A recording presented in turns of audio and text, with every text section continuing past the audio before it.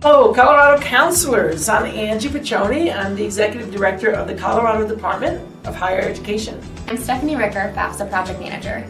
First of all, we here at the CDHE want to wish you a happy National School Counseling Week.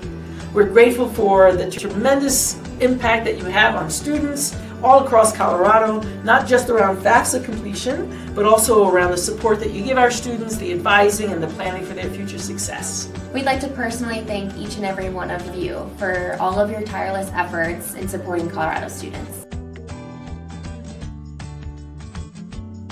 We are excited to congratulate the 24 schools that reached 70% FAFSA completion rate for their senior class. FAFSA is a really important step for post-secondary pathways of any student's choosing.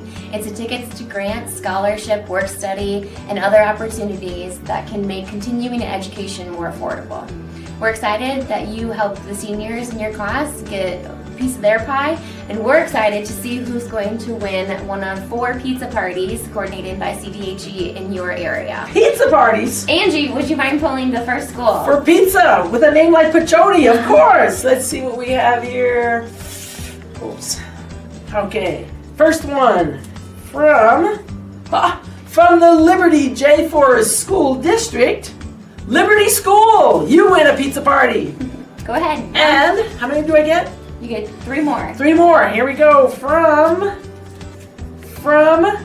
Kim Reorganized School District, Kim High School, you get a pizza party. And from Walsh, RE1, Walsh High School, you get a pizza party. And last, but not least, the last school is from Plainview, RE2, Plainview Junior Senior High School, you get a pizza party.